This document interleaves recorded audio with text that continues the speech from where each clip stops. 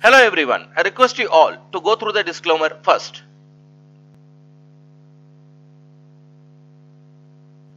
Today we are going to study about Garuda Yoga.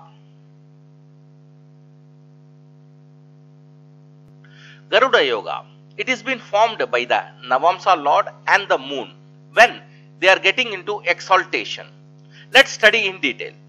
Garuda Yoga in Vedic Astrology.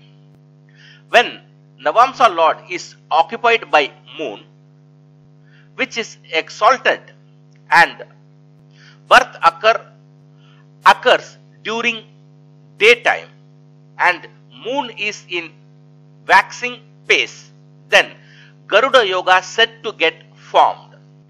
Kind of result will depend upon in which house Moon is placed. For example, Moon is exalted in the 4th house and birth occurs during daytime and Moon is waxing, then the native will be mentally happier and strong.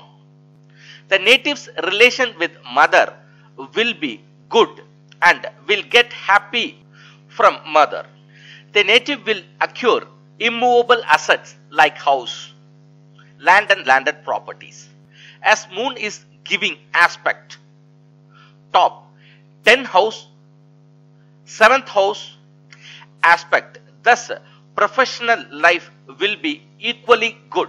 But in this case, condition of 10th house and its lord had to be seen and tested by D10 chart. In this way, it can be seen that how one planet exaltation give so much auspicious results to the native.